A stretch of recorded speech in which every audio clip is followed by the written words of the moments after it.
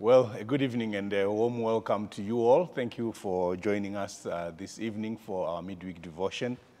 If you are joining us for the first time at Northside, we are going through a series on the book of Amos, and every Wednesday we have a Midweek Devotion gleaning from the same passage we would have preached through, just taking a different angle or making some elaborations on the things that would have been mentioned. And so today we are looking at a passage from Amos chapter 7 and verses 10 to verse 17. This is a continuation from the message that had been preached. It is a section which carries 5 visions that Amos was given by the Lord, and this is marked by the phrase, "This is what the Lord has showed me." And you find that in chapter 7 verse 1, chapter 7 verse 3, chapter 7 and verse 7. And these were the 3 visions that Pastor Gary looked at last week.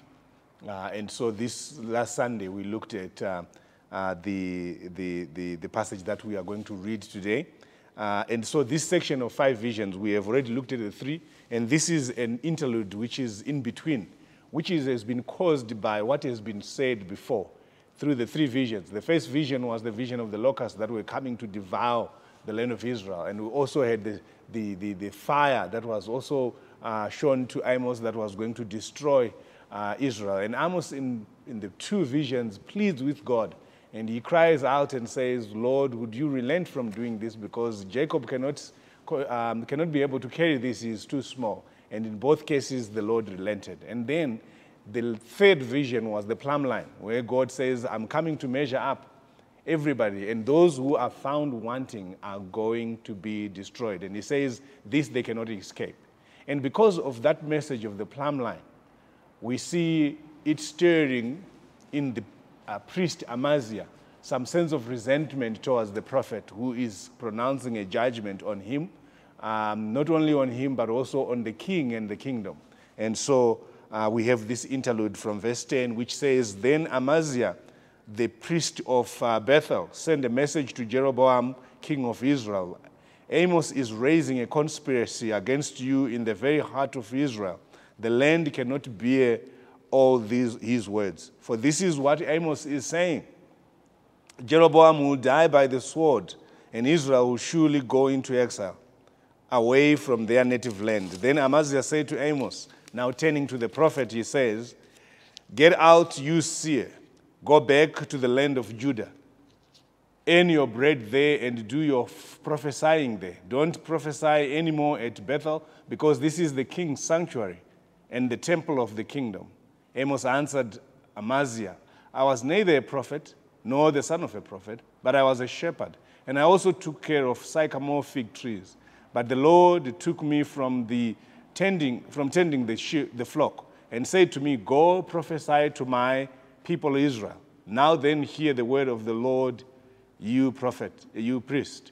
You say, do not prophesy against Israel, and stop preaching against the descendants of Isaac. Therefore, this is what the Lord says: Your wife will become a prostitute in the city, and your sons and daughters will fall by the sword. Your land will be measured and divided up, and you yourself will die in a pagan country, and Israel will surely go into exile away from their native land." And so from this passage we saw that the priest and the prophet were at loggerheads. Why? Because the prophet had done his work. He had been called by God to go and speak to Israel, and Israel had been warned. And the warnings, they were not warnings to just be sounded to tell them of what was going to happen, but it was also meant for them to repent, because in chapter 5 we hear God saying, "Seek the Lord and you will live. Seek to do that which is good, and you will live." And therefore it was a message of both judgment and hope, in the sense that if they would continue in their sin, they would be judged. But if they would repent, they would be saved. Now, as we come into this chapter, the prophet and the priest were both in the service of God. The prophet being the middleman between God and men, he being the mouthpiece of God to men, whilst the priest was standing on behalf of men to bring people toward God. And now we hear the language is different. Whilst the prophet had proclaimed what God was saying, instead of the priest siding with him to develop that thought, he actually goes against the prophet. And so how does he do that? He sends a report to the king saying, King, here, this is what is happening. There is a prophet called Amos from southern Judah who has come into Israel and is proclaiming judgment against you. And he gives the message and says, this is the message. These are his actions. His actions are he's conspiring, he's plotting an evil thing against you, the king, and the kingdom. But the second thing, he is giving a message and saying, you, King Jeroboam, you will die by the sword, and Israel will go into captivity. From this we see the response from the prophet was, he says, here I stand. I will not budge. I will not go back to my land because God called me here. And in humility he says, I have not been a prophet. I'm not even a son of a prophet. Neither did I even aspire to be one. But I was a tender or a shepherd of the sheep. And God took me from the sheep. I was also attending to sycamore fig trees. But God took me and says, go and prophesy. And because for that reason, I will prophesy. And we remember him saying, the lion has roared. Who shall not fear? The Lord has spoken. Who can but prophesy? So he's saying, I cannot keep quiet. And he says this after this, he pronounces judgments that are coming because of the opposition that he had gone through. Now, today what I just want to do is to give us at least three things that are truths that we can glean from this passage. The first one is that testings are inevitable. In fact, testings are inevitably unavoidable for all believers. If you are a believer, you will be tested. You will be tempted. You will go through opposition. You will be persecuted for your faith. That is inevitable. It is going to happen. Many people these days preach and say, if you are a Christian, all your cares and burdens and all the harsh things in life will go away. That is not true. We see here a man of God, as they say it in the world today, that those who are called to pastoral ministry, to prophecy and all that are called men of God. Anyway, that is not even true because everyone is a man and a woman of God if we believe on Jesus Christ. But the truth of the matter is, if we have believed, we will be tested, we will be tempted because this is unavoidable. It is inevitably unavoidable for us to be tested. There is no Christian service without opposition, without persecution, and without trial. And we see here the prophet Amos being tested in three ways. The first test was that there was a misrepresentation of facts. You know, when Amaziah reported to the king, he misrepresented facts in the sense that he only pronounced the judgment towards the king and Israel as a report to the king, but there was more that Amos had done. There was more that Amos had said that the priest didn't say. For example, he didn't mention about the message of hope that if they seek the Lord, they would be spared. He also didn't mention the fact that God was punishing them because of his love for them, his unconditional love, his election privilege that he had given them was the cause for that. He did not mention the things that were important. He just mentioned the things that he wanted to mention to stir anger from the king so that he can come against the prophet. So we see a misrepresentation of facts, the first test. But the second one, when he turns and confronts the prophet, he says to the prophet, go, flee, go back to your land, Judah, and prophesy there and make a living. What he's saying there is saying, I'm giving you a better option. The king will come after you. That's the first one. But the second choice you have is to just go away. It sounds good, isn't it? You are going through, a Christian, you are going through opposition and all that, and an escape route is just walk away and you will be fine. So he comes here with a temptation to seek to save himself, to take the option that is simpler and easier route to take. But what we know is that the prophet stood his ground. And even in your service as a Christian, there will come a time when the test comes as an enticing test. The first one was a misrepresentation of facts, which the devil has always used to want to hoodwink us into thinking that God was mistaken in saying or doing certain things. But also, then it can come with enticing words saying, oh, if you just do this, you are okay. and then seeking to gratify yourself, go with it. And many have laid into temptation. You know, these days people talk about you Christians, bigots and all that. But if you would just be inclusive, just allow other people. In fact, it's your life, it's their life. Just let them be. You know, those easier options. But also the test came as a confrontation with authority. There are things that we believe as a faith community that can actually go against the authorities that be.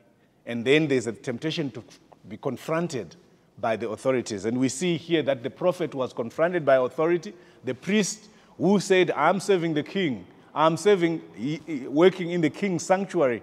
And he comes and says, this is the temple of the kingdom. I'm working for the kingdom, for the king. And so you go. Therefore, there is that confrontation with authority. It also comes with the package of being a Christian, because there are certain values that we hold onto as Christians, as believers, trusting God for them, that the world doesn't ascribe to, and therefore the world will come for us. And remember this, that even the Word of God tells us that this will happen. And we have good examples of people who went through this. I remember when Peter and the other apostles were brought before the council, and they were commanded not to speak in the name of Jesus in all Jerusalem. And Peter replied and said, we must obey God than men, if you read Acts chapter 5:29. We must obey God than men. This is what we see the prophet doing. He is saying, I will not, even if you oppose me, even if you persecute me for my faith, I will stand for God and not for men. And then the second thing, so the first thing we saw is that testings are inevitably unavoidable. And the second one is true believers rest upon divine obedience. Amos has authority from God to go and preach, and therefore he does. Because he is to obey God rather than to obey men. He rests on divine authority for his obedience. The Lord said to me, is his statement. The Lord said to me. And he's saying, this is not me. You're looking at me, seeing me, I'm just a vessel. But the Lord has said. And I wish that all preachers and all teachers of God's word would just persistently say, the Lord said.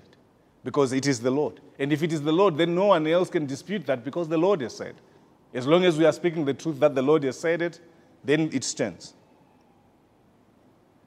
And this must be said and done in all circumstances. We see in Philippians chapter 1:29, it is categorically stated that it was not only granted for us believers to believe, but also to suffer for his name's sake. And the sufferings come in many forms and shades. Sometimes it is health, sometimes it's still suffering, as long as it brings God glory, like Paul had a thorn in his flesh which glorified God because it buffeted him and kept him in check. It can come as persecution from the outside world. It can be anything, as long as we suffer rightly for the cause of Christ. And the third thing is that true believers stand. We see the prophet standing and saying, here I stand. I can do no other. Help me, so help me God, like Martin Luther said. This is what believers should do. Whilst it is true that testings are inevitable, whilst it is true that believers will be persecuted, believers need to stand on divine obedience because of the authority that they've been given to serve. But also believers need to stand firm. As we look at this passage, you can see that the word divides. So God gives the word, and the word is spoken by the prophet. To other people, it leads them to repentance, but to others, it leads them to anger and even to persecute others. We see Amaziah, when he looked at this word, he didn't see it as a word of hope. He saw only the judgments and therefore was infuriated. But on the other hand, if you look at the Ninevites, the same word about repentance which was preached by the prophet Jonah, the same way Amos was preaching it, the Ninevites repented. So that is why the gospel is the power of God unto salvation, but for those who are perishing, it is foolishness. The question is, where do you stand? Do you stand with the gospel as the power of God unto salvation, or is it foolishness to you? But we know that on our own we can do nothing. That's what the Lord Jesus Christ says. And therefore, God gives the graces for believers to stand. He gives the believers the graces to rest upon his divine obedience. It takes God to help the believer to resist the testings. And therefore, I call upon you today, first, for you to make the right choice and follow God in all circumstances, to stand for him, rest upon him. That is trust. When we trust him on the mountaintops and trust him in the valleys, that is trust. Relying on him, even when you stand against persecution and trials and tribulations that come because of our faith. But secondly, we need to rest upon him.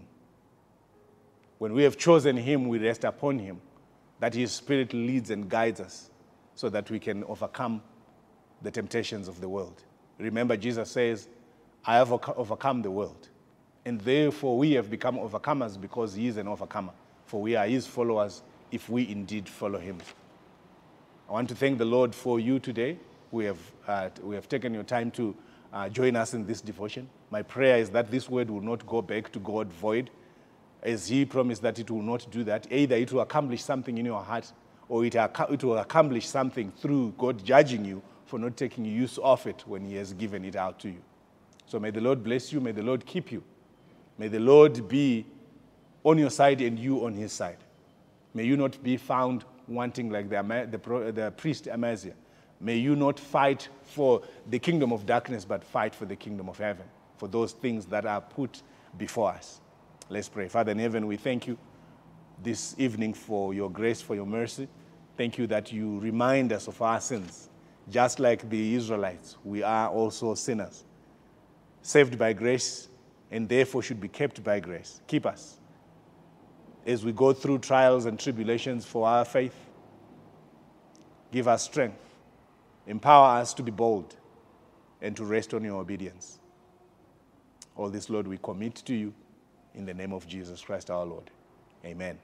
Thank you for joining me tonight. May the Lord bless you. May the Lord keep you. Until we meet again, bye-bye for now.